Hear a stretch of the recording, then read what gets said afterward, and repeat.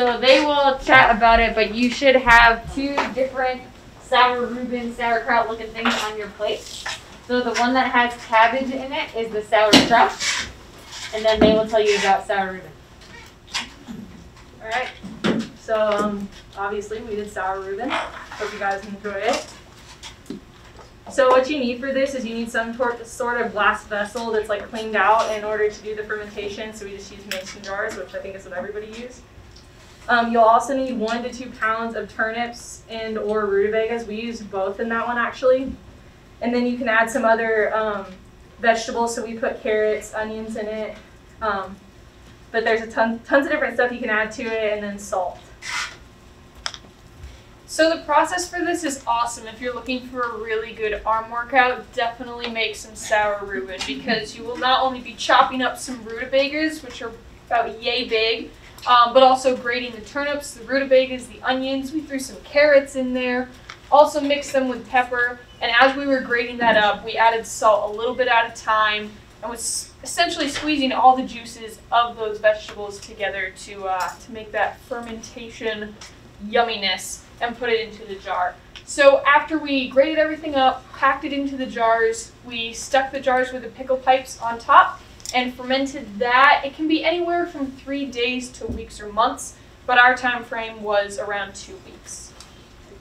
And what Katie said about the water, so the reason we actually didn't add any extra water in like you maybe would for pickles, or for pickled cucumbers, excuse me. Whenever you're squeezing all the vegetables, the water kind of fills up the rest of the container, so that's why we didn't have to add any extra. Okay, so a little bit about the fermentation that's occurring. So the reason we added salt was to prevent the harmful bacteria from growing in those conditions, because we only wanted the anaerobic lactobacillus bacteria that's actually going to do the fermentation, to sour the vegetables. And so what they were fermenting was all the vegetables we put in there, so the rutabaga, the turnips, the carrots, and the onions, which we got sour Reuben for everything. So, little meme for you.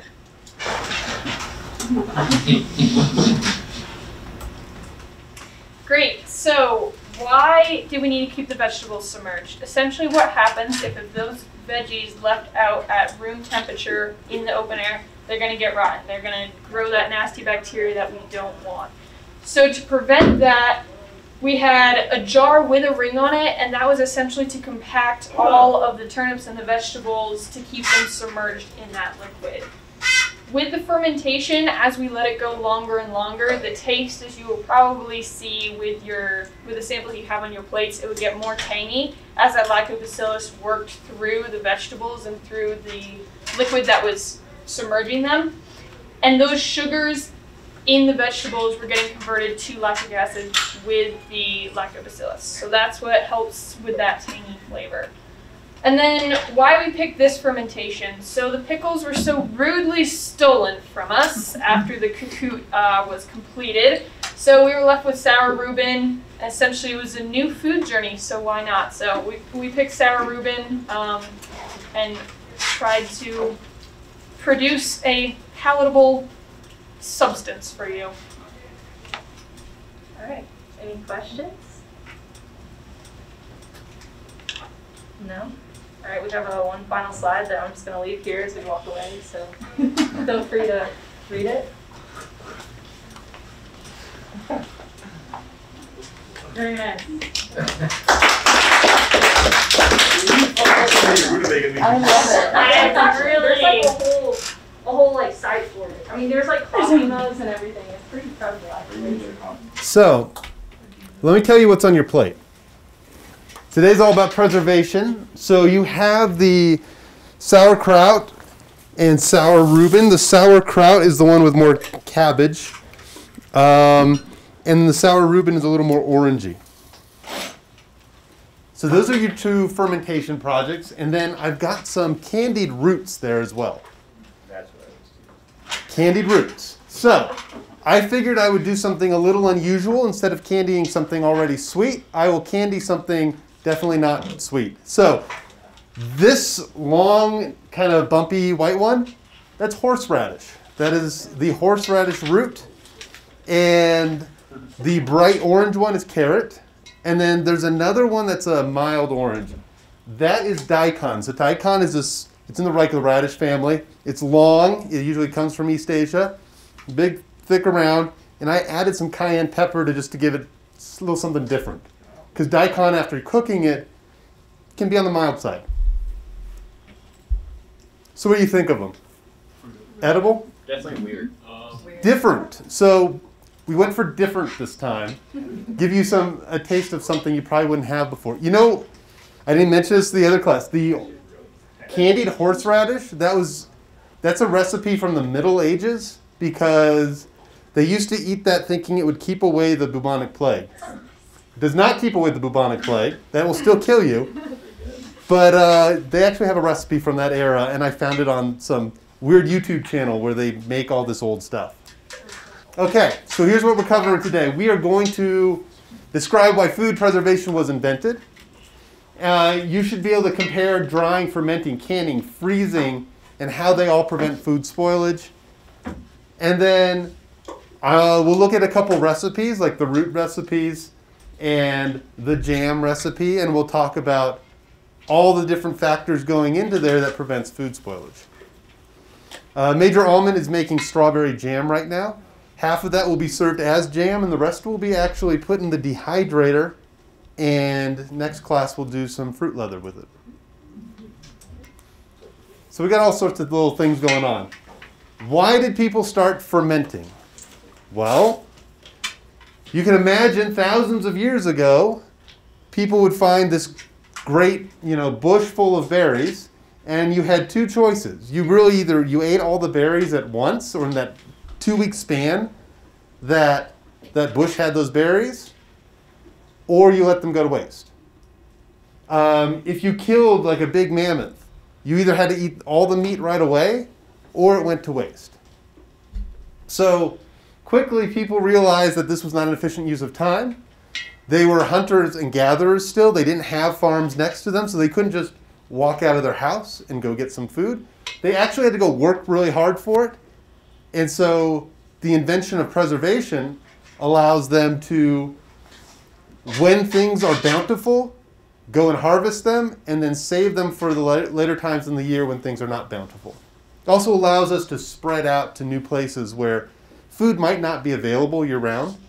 Now you see humans at every corner of the globe because like even in those freezing cold areas where there's no food for long stretches of time, you can still preserve food and have something to eat during those the blight times. Obviously freed up people to go out and do a lot of other things. You see a theme with food, with the farming and preservation. As our food technology improved, it allowed us to have more time to go do cool things that were not just hunting and gathering or farming and things like that. We actually could go invent technology and do arts and all these important things. So that's where we got the idea of food preservation. Allowed us to do a lot more stuff. What do you think the first preservation technique was? Salt. Drying. I think it's drying. Salt would be good, but you have to go find salt. So even before they found salt, you had the sun. It was beating down, drying things out. And all you had to do was go toss your fruits, vegetables, or meats out in the sun. So I'm going to focus on fruits and vegetables here. I will actually cover some meat preservation during the meat preservation lecture. So generally, thousands of years ago, they came up with drying. We have evidence from it. Probably the first one invented.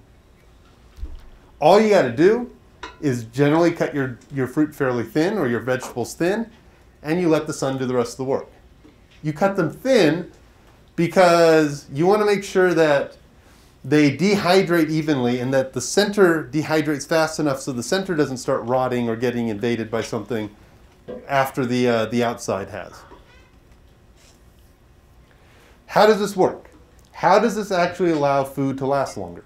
What does it do? We've talked about this. And it's the last bullet on the slide. Yeah, it deprives organisms of water. Good reading. So what we're able to do is, you need water, I need water, everything on Earth pretty much needs a lot of water to continue its life functions. And if we remove that water by drying it, then the bacteria or the mold or whatever wants to get in there has no water to work with. And so it can't do anything. So there's a cool play on this, where instead of taking all the water out, you can just make it unavailable. And Major Almond actually mentioned this the other day, that sugar binds to water and just makes it unavailable for the organism. So yeah, it's there, but the organism goes to reach for it and the water's already holding on to it. That's what we're doing in candying. So like the carrot and the daikon are still flexible, they're not like dried, and there's still a decent amount of moisture in there. But bacteria, mold, they can't get to it. They can't really do anything with it. Oh, so honey has an extremely low water content and lots of sugar. They have found honey that is thousands of years old and it's still perfectly good. Just was buried in like some vessel. They just found some of that a couple years ago. That's why bees actually turn nectar into honey, because then it lasts them throughout the winter. So they actually came up with this preservation before we did. So pickling is our next topic. Now you guys are kind of pros at the fermentation, or you should be, because you're coming up and presenting how it works to us. What we need for good pickling is we need to get an acidity down to like a pH of 4.6.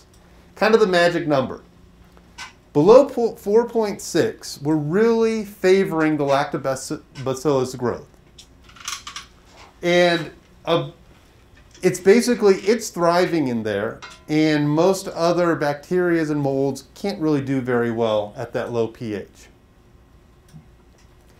So not only is it thriving, and the other ones can't do so well, but because the lactobacillus is thriving, it's eating up all the sugars, and so it's kind of a harsh environment for other bacteria, and their food is rapidly being taken away from them. So yes, tons of bacteria is in these like fermented products, but it's all happy bacteria, stuff that doesn't hurt us, we work well with. And all the bad stuff is just competed out. There's a couple ways to get your acidity down to that level. The way you guys are pretty much doing it is you're adding salt and water, and you could just probably do this with just water and just give the lactobacillus a place to thrive, and then it produces acid, lactic acid, and that will just lower the pH. That takes a few weeks. That's why our fermentation products are taking some time to get ready. It creates that own natural lactobacillus acid, the lactic acids, brings your pH down, and now it's got that environment that is perfect for its own organism, the lacto, and prevents anything else from getting a foothold. The other way is we just add some acid. I mean, we can just put vinegar in there. Vinegar is acetic acid. You put cider vinegar or white vinegar, and just dose it down to a low pH without adding any other bacteria. There will be some lacto in there that will do okay, but you've just manually brought it down to a low pH, so you don't have to do much waiting. It actually could be ready in a day or two. So that's a quick pickle. There's a difference, though, in how you generally store them and how long they last. The quick pickles are considered refrigerator pickles because you don't let them sit out the way we've let your fermentation products sit out. Why? Well, they have one shield, they have one bit of protection, the 4.6 or lower pH, but they don't already have a thriving colony of lacto in there to present that other shield preventing other bacteria. I was always told that if you have a cramp, you're supposed to drink pickle juice. One, is that true? And two, does it have anything to do with the lactobacillus?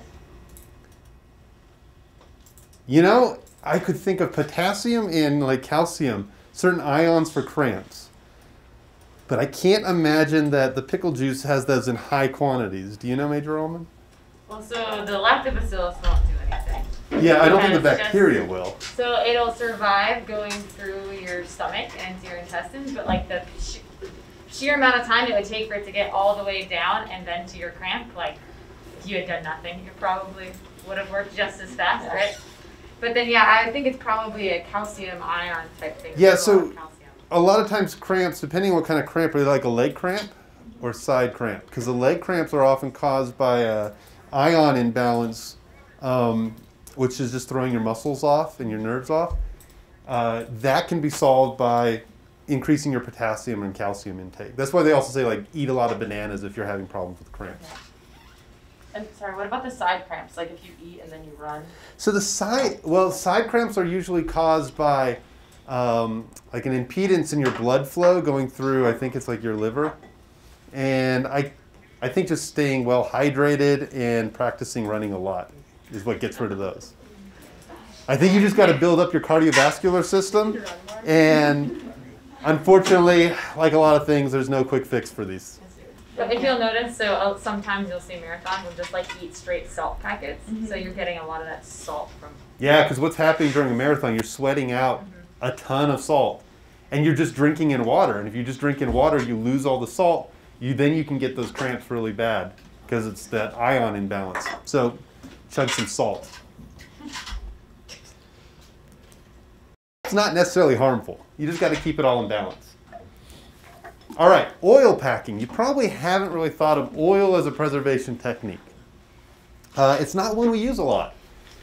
It was used in old times a lot more. You could take a vegetable or fruit and you could just put it at the bottom of a vat of oil and it will do a couple things. It'll prevent more bacteria from really getting down into it, but what it really helps with is it prevents oxygen from getting to it. The problem with oxygen is it likes to go around and gobble up other molecules and break them. One of the big things it breaks are other fat molecules. So has anyone had flour go rancid, is what we call it? So it starts to smell a little off or tastes off if you cook with it. It doesn't taste very good once you cook with it. Flour has natural fats in it from the wheat. And those fats, when exposed to oxygen, can break down into other fats that just don't taste good. Not harmful to you, but doesn't taste great. This oil will prevent any of those fats from, or any of those oxygens from getting through the fat and oxidizing your vegetables and your fruits. Can bacteria still grow at the bottom of that vat of oil, given a food source like vegetables? Yes. Yes, I see you nodding your heads. That's pure anaerobic, and they will spoil your food really quickly. So if you want to not just prevent oxidation, but you want to actually preserve the food for the long haul, what you'll do is you'll cook it in that oil first. That will kill everything that's down there, and then the oil will kind of provide a barrier that prevents other things from getting down to your food. So there's just no bacteria on your food to rot it. Sometimes you can do this with like saturated fats, which of course when they cool, there'll be a nice hard layer, and that makes it even more impenetrable to other things. And that's like a technique for confit, which we'll talk about when we talk about meat. So this brings us to Major Allman's favorite, canning. Specifically canned beans in this case. But canning is, as we learned in the Kahoot, invented in 1809. And this is all American, right? Or is this invented in another country? Other country, otherwise why would I say anything? And can you imagine what country it was? Where is like the finest food created? France. Yeah, this is a French technique for preserving food. They wanted to preserve it so they could go out to the battlefields and things like that for longer periods of time. How does it work? Well, it's pretty simple. You shove your food into a can, you heat the thing up to sterilize it, and then you seal the can. Okay, so you sterilize it, there's nothing living in there. You've sealed it so nothing living can get in there. Well, that'll sit on your shelf for a long, long time. So one of the big inventions in canning was this rolled over seal. You notice like every can out there, if it doesn't have a pull tab, your can opener fits it because they're all using this patented seal that makes it very impenetrable to any kind of thing.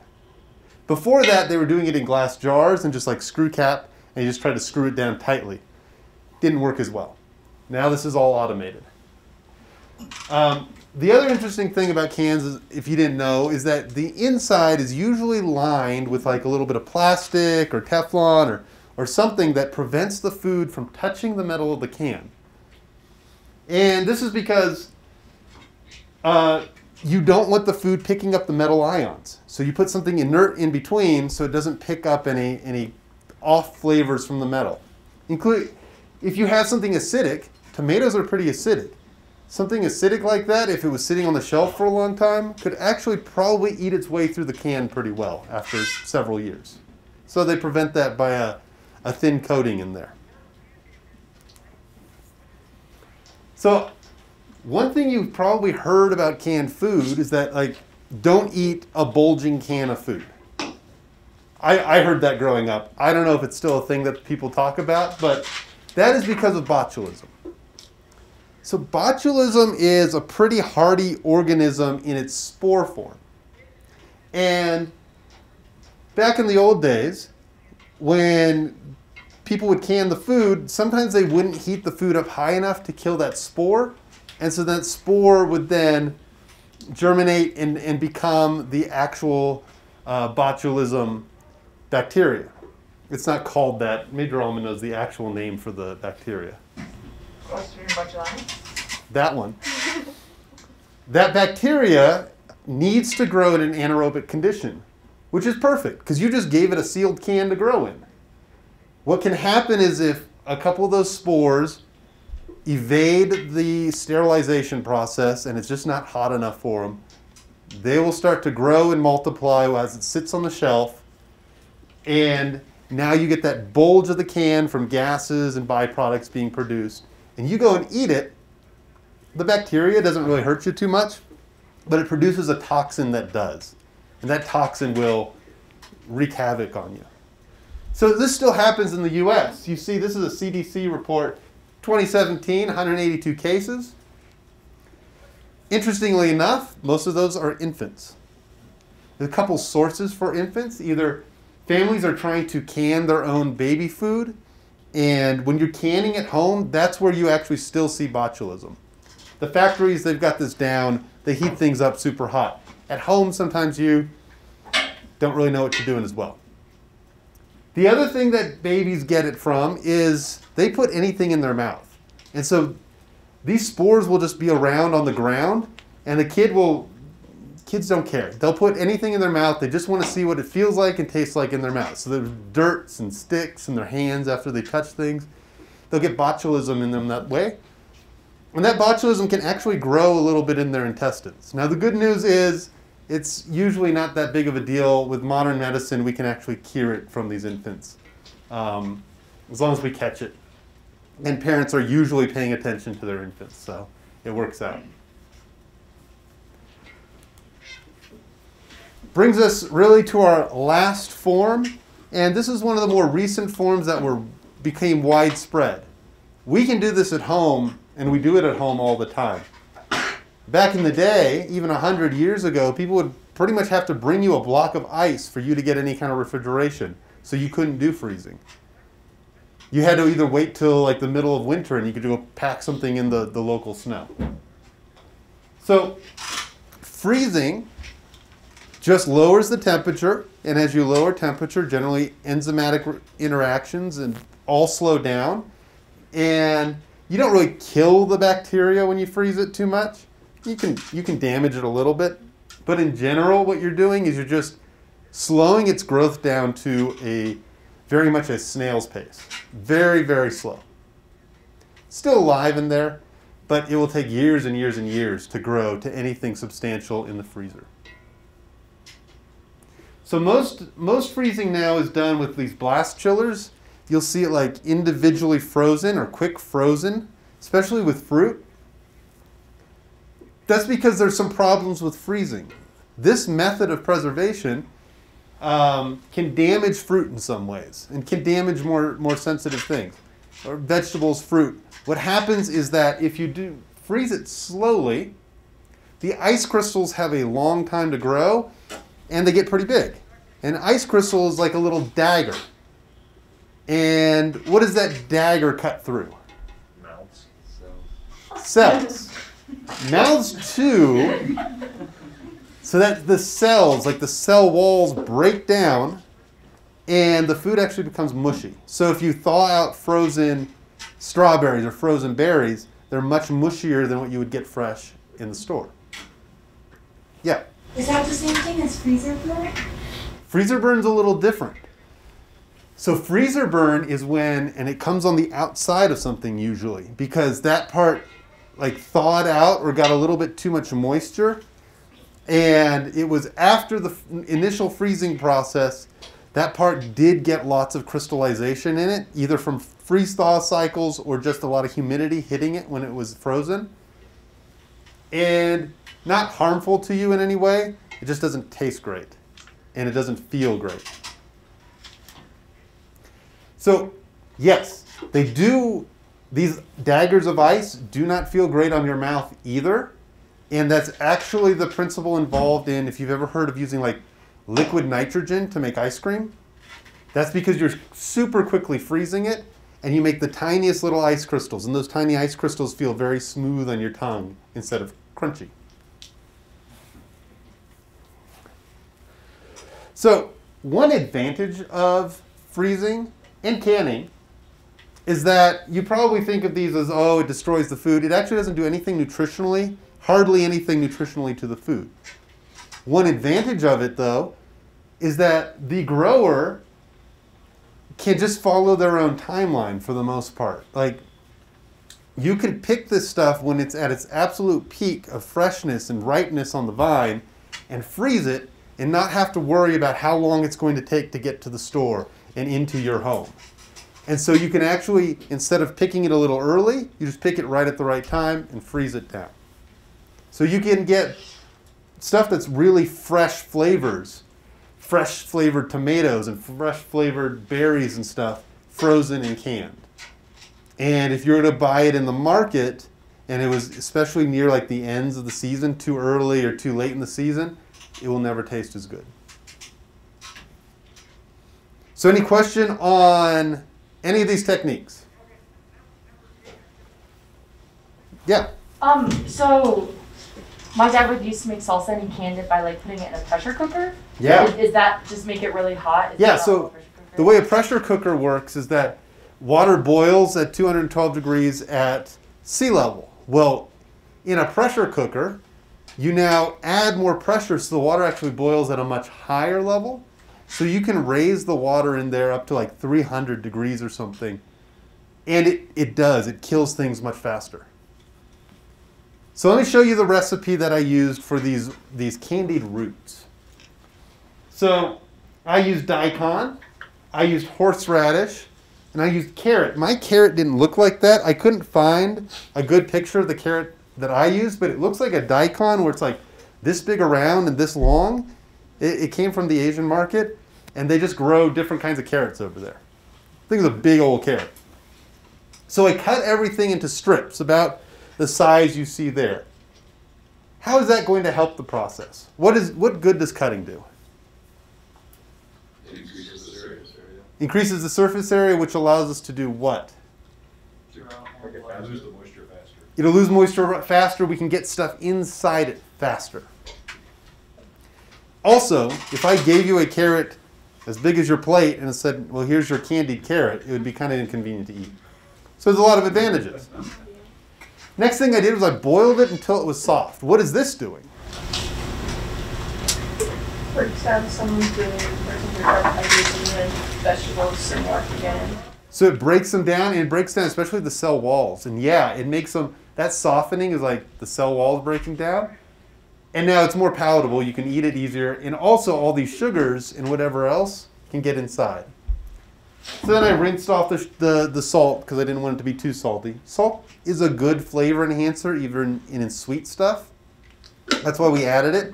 It was just for the flavor. We can talk about salt and how it works more when we talk about flavors in a few lessons. So then I put 2 parts of sugar, 1 part of water. You'll be surprised how much sugar you can dissolve in water when you heat up the water.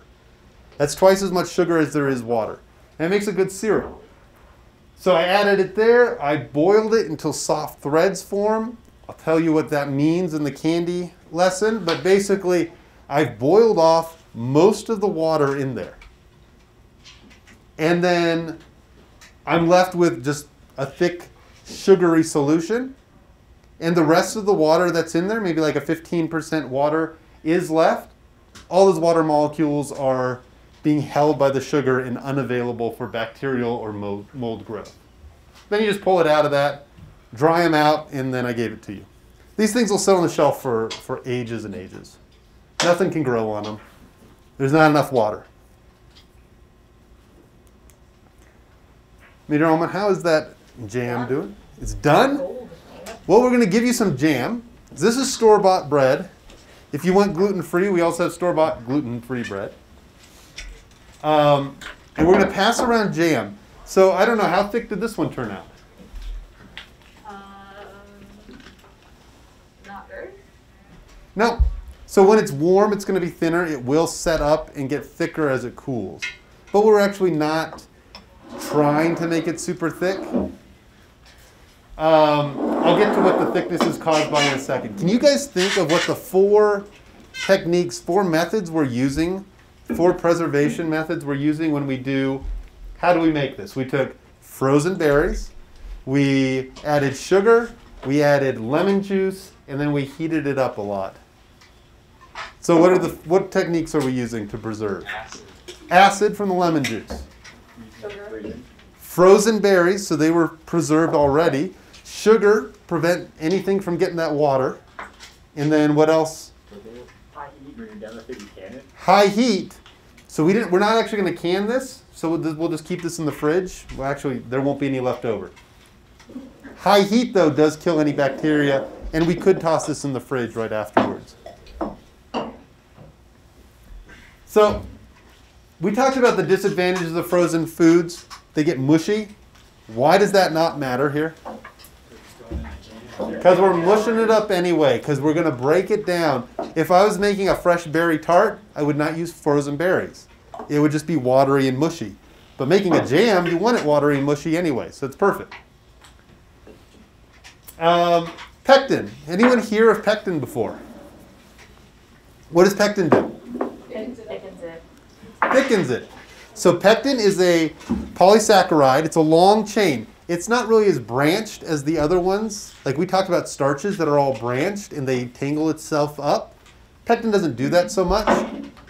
Pectin, long chains that cross-link to each other. So 2 molecules of pectin can cross-link in the presence of acid and sugar, both of which we have here. This is also the reason you add a lot of sugar and lemon juice to jam, if you follow the recipe. One of the things we didn't do was add as much sugar as the recipe calls for, because we wanted it to be more fruit forward. That means it probably will never gel quite as hard as your store-bought jam. But you'll get more fruit per bite. Anyone know where the commercial pectin comes from? It's present in cell walls a lot. And they actually pull it out of the peels of like lemons and oranges. And they peel it out of like the byproducts of apples after they've made cider and stuff out of them. Can it also be taken from like the seeds? Because I tried making marmalade one time, and there were some recipes I was looking at that said you should like have the seeds in a little cheesecloth or something, and the pectin would be in the seeds. Yeah, you probably could. I'll tell you, with marmalade, you're already putting the peel in there. Pectin is usually not an actual concern. One thing the seeds will give you, though, is a little bit of bitterness. They'll give you more bitterness. So I don't know what kind of, usually you use like a bitter orange for marmalade, and then you add sugar. And so you're trying to get this bitter and sweet balanced out. If you don't have a bitter orange and using a regular orange, the seeds can actually add some bitter for you. Oh, what's the difference between pectin and tapioca? Because I know my grandma would sometimes add tapioca to apple pies. Tapioca is a ground up starch from a root, from the tapioca plant. And pectin, it comes from like cell walls. So tapioca is more like any of the other starches, like we thicken things with cornstarch or flour, and it's this branched carbohydrate, and they all get tangled together and make it thick. That's what tapioca does. Okay. Pectin is similar, but it just cross-links each molecule together. These are all different ways of actually thickening things, and they all work. They just work in different ways, and pectin can be clear at the end, which is why you use it for jams and jellies. If we put tapioca in that, it would be a really cloudy mixture, and that's why people prefer pectin. Also, most fruit just comes with pectin anyway. It's just part of the fruit. So you only actually have to add it if you want it thicker. So you buy some jam at the store, you can put that in your cupboard and it'll sit there for years, or sit on the shelf at the store for years and be fine. But as soon as you open it, it tells you to put it in the fridge. Why do you do that? Oxidation. Oxidation is a good reason. Exposed to air, so you get new microbes. And you get new microbes. When they actually can it, they're actually canning it. They're sterile in that environment. As soon as you open it, new microbes can come in. Has anyone ever had bacteria-filled jam or jelly before? I haven't either. I don't think bacteria can grow in there very well. I think that's too much sugar surrounding that bacteria for it to get anywhere.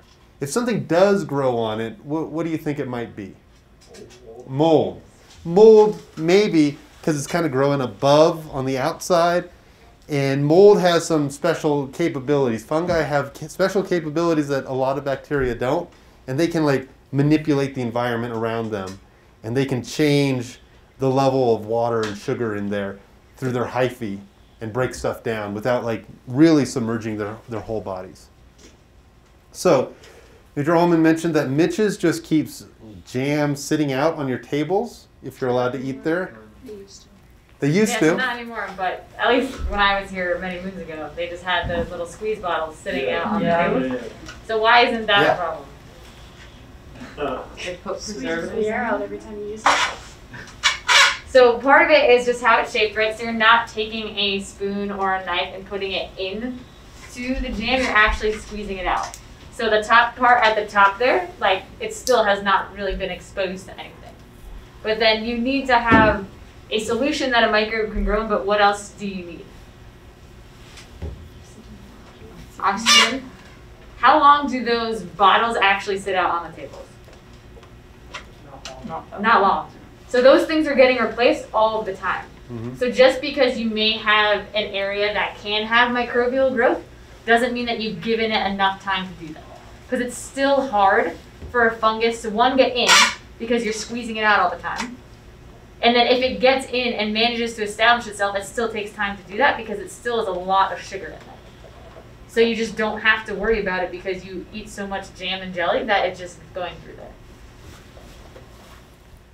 So we're also making fruit leather. Fruit leather is we're going to take that jam, same one that's gone around, and we're just going to dehydrate it more and get rid of more water. So that is shelf stable for a long time. Why don't we have to refrigerate that one? And we had to for the jam. Like less water. Yeah, even less water. There's nothing there for the bacteria to grow on. Okay, and then the last one. What's the difference between jam, jelly, and preserves? Do you guys know? Jelly doesn't have seeds in Sugar? it. Yeah, so jelly is just made out of the juice of the fruit. Jam has seeds and maybe some skin. Preserves has fairly large chunks. The line between these will blur a little bit depending on the marketing that they want to use. Preserves sounds a little more homey. But jelly should only be the juice and it should be fairly clear. And then jam and preserves have chunks of fruit in it. So how is the strawberry jam? Tastes like strawberries? Yes. Perfect. You did a good job. Didn't screw it up. And the rest of it we're going to smear out on these, which is parchment paper, and dehydrate it in that dehydrator, which all it really does is it warms it up a little bit and blows air across it. So it just dehydrates it. Anyone know what parchment paper is made out of? Paper in what? Is it That's wax paper. Close. Is it rice? No, it is typically silicone impregnated. So it's been sprayed and like impregnated with silicone, which is just a non-stick, fairly inert thing that your food slides right off of. Wax paper is actually coated with wax. Separate thing. It used to be used for non-stick, but I would always use parchment paper now. It's kind of, wax paper is a little more old school. It's good for wrapping stuff in and preventing airflow into them. because the wax prevents air. So I think that's pretty much what we've got for you. You have anything else? Questions, concerns? Yeah. Jackie? How come a lot of the labels kind of like they emphasize that there's no preservatives? Like it's a health food. That's a marketing thing. There's a lot of people who don't want to eat preservatives.